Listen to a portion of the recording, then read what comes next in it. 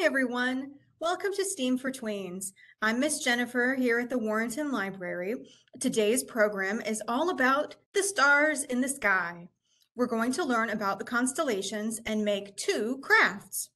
We're going to draw a constellation, just like you see here. And we're going to make straw rockets, like this, that you can use your breath to shoot off into outer space. If you picked up your supplies at the library, you'll have everything you need to complete these two projects, except for a pair of scissors, some crayons or magic markers or colored pencils, any sort of colorful art supplies, and some tape. If you did not pick up your supplies, you'll also need to gather a white pencil or a piece of chalk or a white crayon, some star stickers, or you can always just draw the stars if you prefer, a black piece of construction paper, and you'll need the end of a pipette. That's going to be what we use to project our rocket out into space. So you might remember from our Exploring Outer Space program that stars are huge balls of glowing hot gas, like a balloon, but without the rubber outside holding the gas together. Instead, its own gravity holds a star together. Stars are not solid like rocks or liquid like water, but wispy gas, kind of like a cloud or the air that we breathe, but much hotter.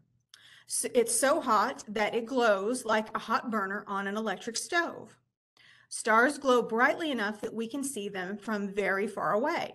The closest star, our sun, is 1,000,000 times larger in size than the Earth, but it looks small to us because it is almost 100 million miles away. Other stars we can see in our night sky are hundreds of times farther still. Even though they are huge like our sun, they look like tiny points just because of their great distance from Earth. A constellation is a geometric pattern of bright stars that appears grouped in the sky. Various cultures throughout history have grouped the stars that appear near one another into patterns and created characters, mythologies, and stories to fit the patterns. Ancient observers named many constellations after gods, heroes, animals, and mythological beings. Different cultures identified different patterns. Tracking the gradual drifting of these patterns through the sky helped mark the passing of seasons in the year. Today, scientists recognize 88 constellations. 12 of these that are spread throughout the sky that surrounds the Earth are called the zodiac. Just as the sun doesn't move across the sky, although it might seem that way from our perspective on the ground, the stars in the constellations don't move across the sky either. They just seem to change positions depending on where the Earth is in its rotation. As the Earth revolves around the sun, different zodiac constellations are behind the sun and therefore not visible. It takes 1 year for the Earth to complete a trip around the sun, and during that year, the sun appears to move into each of the 12 zodiac constellations. They are Gemini, Taurus, Aries, Pisces, Aquarius, Capricornus, Sagittarius, Scorpius, Libra, Virgo, Leo, and Cancer.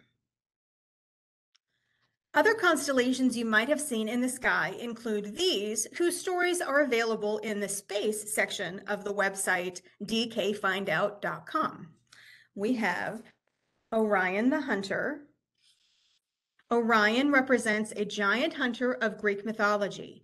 In the sky, he is depicted raising his club and shield against a charging bull, Taurus, which forms the neighboring constellation. Orion is one of the easiest constellations to find due to his distinctive belt, right here, made from 3 stars. Orion's dog, Sirius, can be found in the sky nearby. Orion is said to have been a skilled hunter, but died from a scorpion's sting. Speaking of which, Scorpius represents a scorpion sent by the goddess Artemis to kill the hunter Orion in a story from Greek mythology. Orion and Scorpius are said to be enemies and never appear in the sky at the same time, with Orion fleeing beneath the horizon as Scorpius rises in the sky. Scorpius is fairly simple to find as it has many bright stars and forms the distinctive shape of a scorpion's tail. Cassiopeia is named after a mythical queen from ancient Greece. The story goes that she thought she was the most beautiful woman in the entire world, and everyone in her kingdom disliked how vain she was. But one day she offended Poseidon, the sea god, and he decided to punish Cassiopeia by placing her in the sky, upside down on her throne. She is depicted sitting in a chair and combing her hair. In the sky, Cassiopeia forms a W shape. Ursa Major, or the Great Bear, is also known as the Big Dipper. Ursa Major depicts the beautiful Callisto, who was transformed into a bear by the goddess Artemis. The constellation's brightest stars resemble a saucepan, popularly known as the Big Dipper.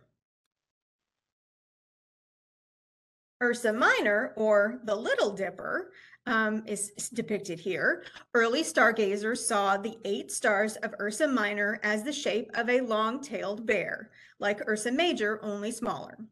Today, we think of Ursa Minor as the constellation that contains the Little Dipper, a star group which looks like the Big Dipper, but is smaller and not as bright.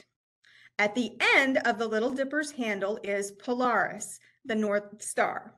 This is the only star that doesn't seem to move at all.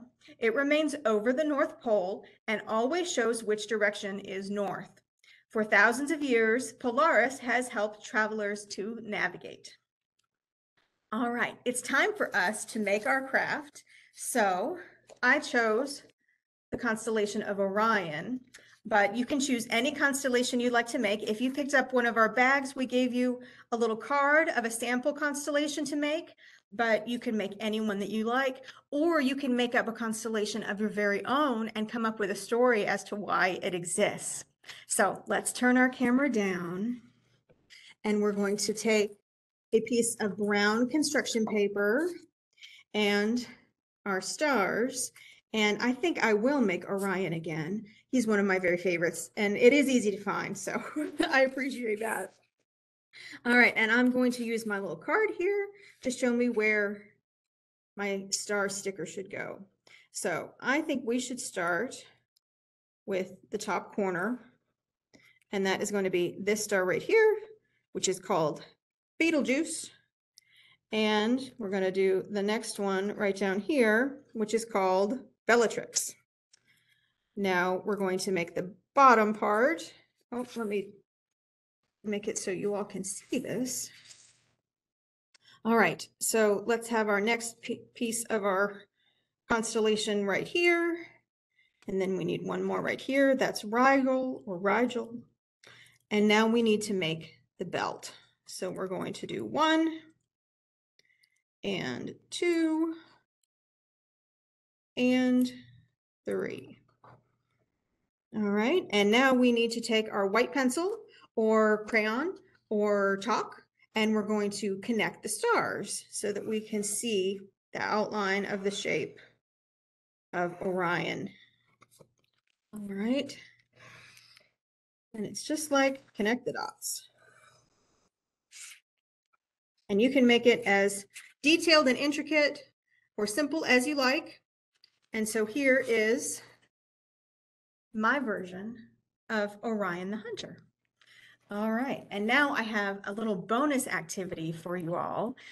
We are going to make a straw rocket that you can use to explore outer space if you so choose.